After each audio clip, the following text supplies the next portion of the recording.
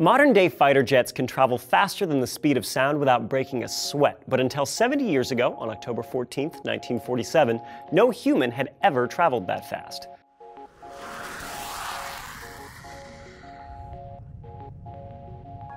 Those who came close saw their aircraft become uncontrollable or shake themselves to pieces, leading some to believe that manned flight faster than the speed of sound was impossible. There seemed to be a sound barrier, and we wanted to break it. You may be wondering why the speed of sound is important in aviation at all, and to understand that, you have to remember what a sound wave is in the first place.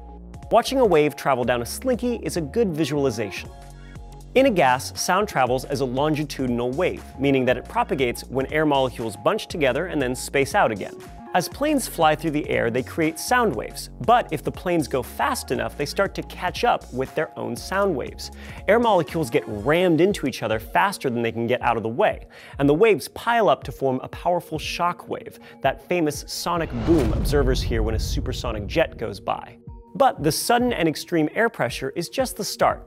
As the air behind the shockwave breaks up in a turbulent wake, it can swirl and violently slap at different parts of the plane, causing buffeting and increasing drag. For the airplanes of old, this was bad news.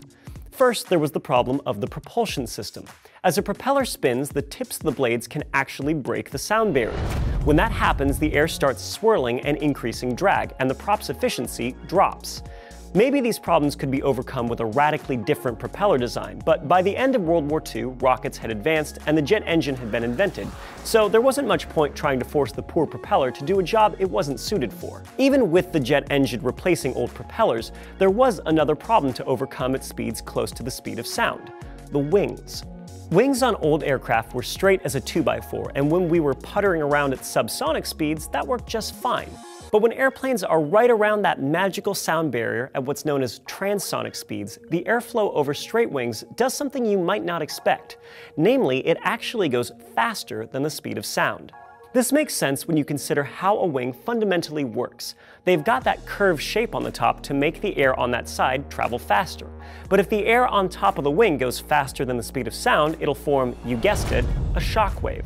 And just like before, the air behind that shock wave gets all turbulent as it expands, increasing drag dramatically and maybe even separating airflow from the wing surface altogether, which, I don't think I have to tell you, is a bad thing. So the solution was as simple as it was genius: sweep the wings back.